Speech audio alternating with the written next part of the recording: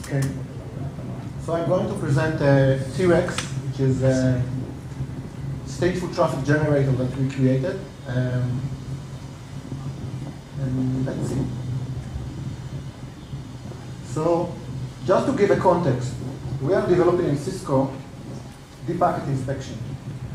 And for many type of network element that inspect the traffic, right? We talked about deep packet inspection before. They are super complex, and there is a need to get performance number and understand bottlenecks. Oh, I have and to understand bottleneck, there is a need for realistic traffic generator. Now, when I say realistic, it means that you need to create a traffic that simulates the same traffic that you expect in the real life. Many clients talking to many servers with many layer 7 applications, not just bumping packets. You need something real. Now for that, you need and the reason for that is that the feature is inspecting the payloads, like the regex and the flows and clients, and this is complex, and you need this realistic traffic. So what is the problem? Let's see what is the problem. The problem is that there is realistic traffic generator that they cost a lot. And if you want to scale them, it's ridiculously expensive. Like millions of dollars for $100K is for 5 gig. But in our case, we have an SR that can scale to 200 gig in deep packet inspection. So we couldn't test it. And another problem that probably many of you have is the flexibility. We couldn't control the traffic generator. Every feature has its own type of problem. One feature can have many DNS. One feature has many server and socket cache. And you want to control it. You want to be flexible in the generating of the traffic. So the implication is, of course, the quality, limited testing. In some case of scale, we didn't test at all. Yeah, it sounds bad, but this was the case. So how did it solve it? We created an application on top of DPDK. We use a Cisco UCS and Intermix, and we can scale it to 200 gig. Now, the key principle of the software is to be modular and to do only what is needed for the feature. Not everything like Sparent and Ixia, just what is needed. And in case of deep packet inspection, only replay was needed. In case of NAT, only learning from the first packet was needed. So in a modular way, we could scale to 200 gig with one UCS. Venki told me that it could scale to 1 terabit with 5 UCS to test his chip. So on top, because we are using DPDK, we could create an open software and virtualization image that can use. And we created for day one very easy installation, both for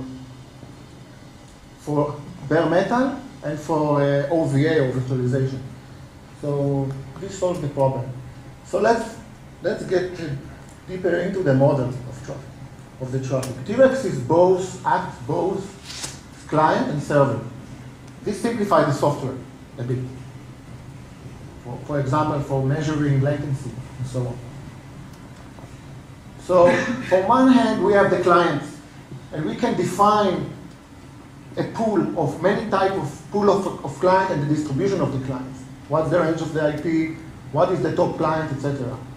Another thing is that we have the application, layer 7 application. It could be complex layer 7 application with emulation layer.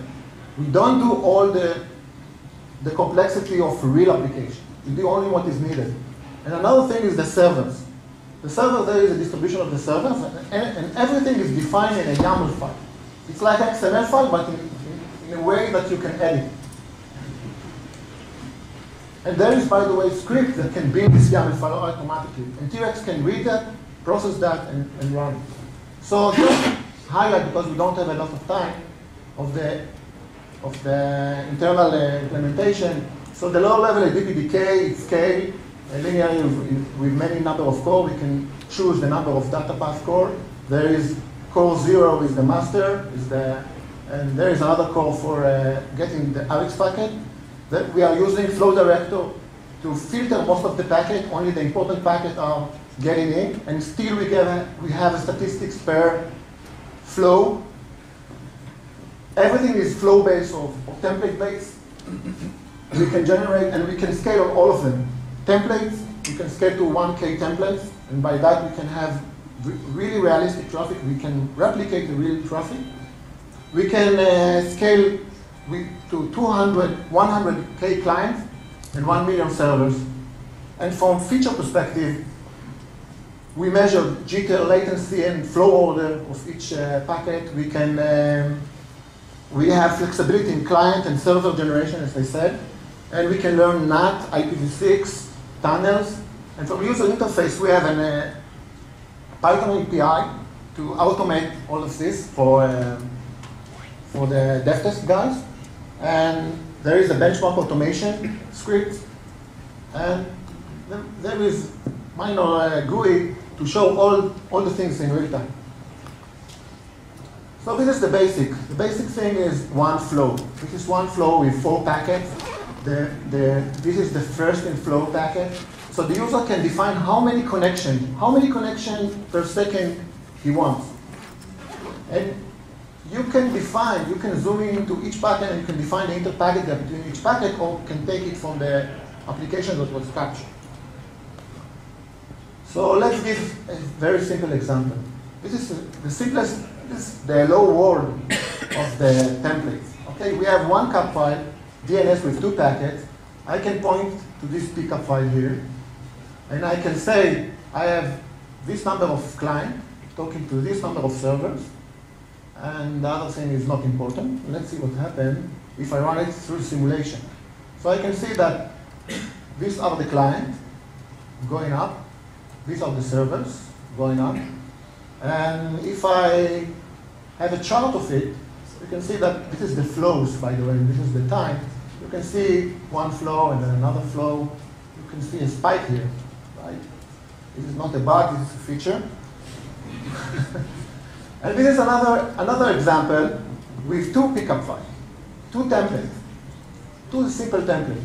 I can now mix HTTP, request server and client, and DNS, and I have only 10 clients here and 3 servers. And then this looks like that. You see that the HTTP somehow randomly get into them in the middle, and I still have 10 DNS flows and 2 HTTP, because this is what I requested. I put in the connection per second 2 for the HTTP and 10 for DNS. You can have the request and response work? Everything works, but again, for feature that terminate TCP, it won't work. It works only for feature like deep packet inspection firewall that inspect traffic and change minor things into the packet. So actually, this is, I talked to Vincent, this is one of the biggest things in the package. This is how Cisco is testing. This is the benchmark. It's called SFR. Okay, this is an enterprise traffic profile. I won't say why it's called SFR. But you can see that it's enterprise traffic profile. It includes video, RTP, browsing, HTTP GET, HTTPS, mail, exchange. And it includes complex application that has dependency between control and data, like RTSP. And we have plugins that emulate only what is needed for that. This is how the YAML looks. I simplified it a bit. And this is how the simulation shows the packet. Each color is a different application. Okay? So this is just, and this is, because I don't have the time for a demo, this is my killer demo. And when I show it, so the demo is I have an old UCS connected to the ASR1K, this is the high-end. It's not fully populated. And it supports 100 gig of traffic, and it services So you can run firewall, NAT, the packet inspection, our component, and we had, back then, we had a customer case with latency, and all of these projects started from here. So when I run, TRex is a command line. You give the profile, the YAML file, and it's running and show you like something like that, and there is a query to show you. But the important thing, you can see that I asked 25 gig of SFR.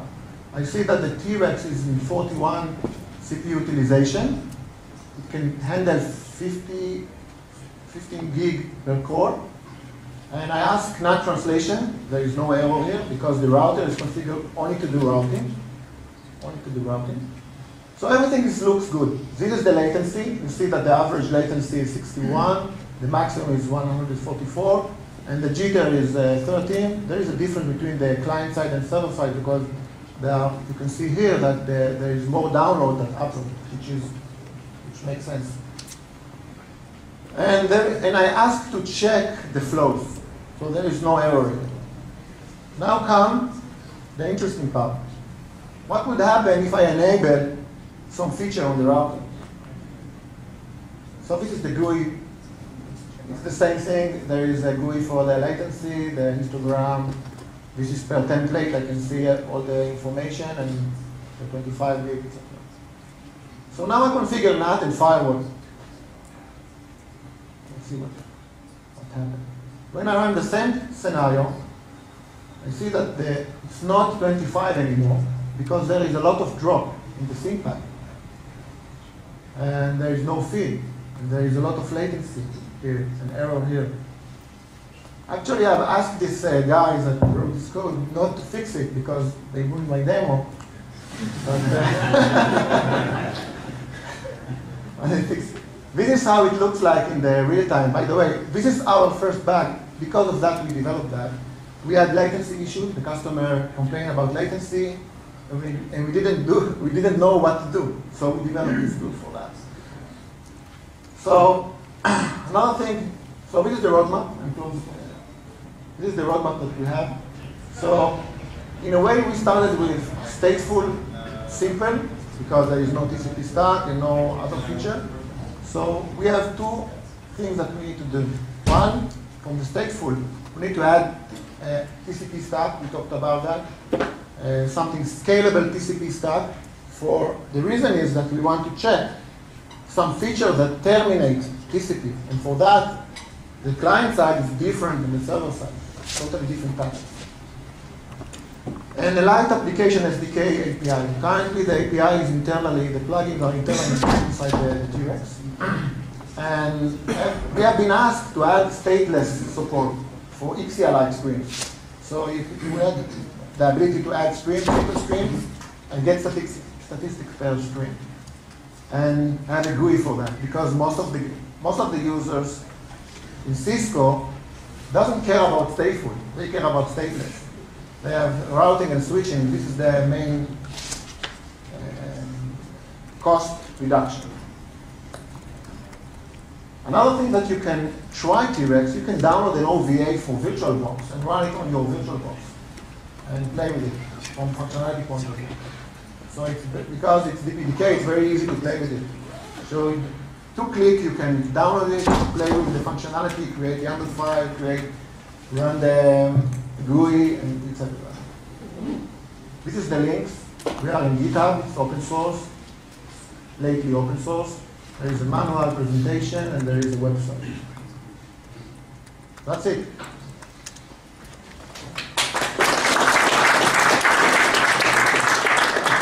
Quick question. Why 10 times the number of servers as clients? Why? What? Why 10 times the number of servers as clients? You said you support 10K, 100K clients and 1 million servers. Good question. Because for clients, we need to save bits for each port. Right? When we are generating ports, when generating tuple, we save the information which port was used, not to repeat. For example, if you have very long flow, this port that you consume was used by the. We are emulating the socket. We are emulating the socket, so we need to save information for the client. For the saver, we don't need to save information unless we have a bundling. So there is trade-off in this implementation. Yes, Vincent. I'm not going to ask you open source, but did you try to use it with Shaker in OpenStack? Because that would be a nice tool to benchmark some NAV use cases. What do you mean? Shaker is a check TRex again? Shaker. CHAKER. No. Okay. Let's take also Yeah, very nice. Other question? Yes, open source. You can download. Thank you, Hanoch. There is a package that you can just download and run it. You don't need to compile it even. Okay? How does it push YAML profiles back to Hanoch? Exactly. How does it compare to MoonGen? It's different because this is realistic, and MoonGen it's not realistic. It's all.